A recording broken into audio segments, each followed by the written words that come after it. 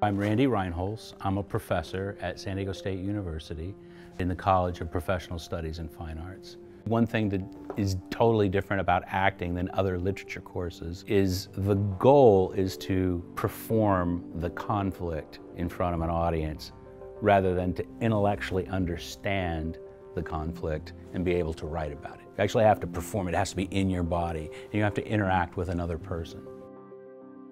I think it's vital for young people to make a personal connection with a classic text. And then we have to see where the meeting is between the classic text, what's going on with the students.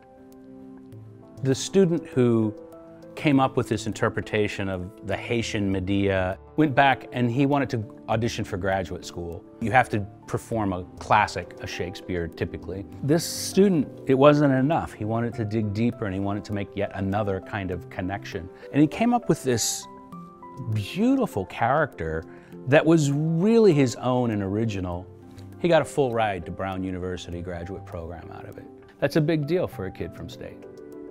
So what's the exact right amount of behavior, of action, of thinking that the audience perceives truth? What is truth for you if I tell you what it is and you have to believe it? What is truth that we as a group have consensus on? And then what is truth when we don't agree with each other about all kinds of critical things?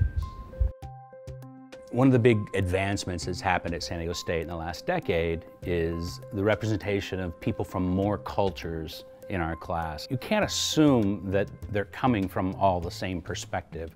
I really have to approach people very individualistic and listen. People are there to learn a specific thing and they have a pretty clear idea of what they're coming to learn, but it's informed by being from another country, another part of the world, another social, economic strata of American culture. So in this group dynamic, we come to a synthesis of what we believe.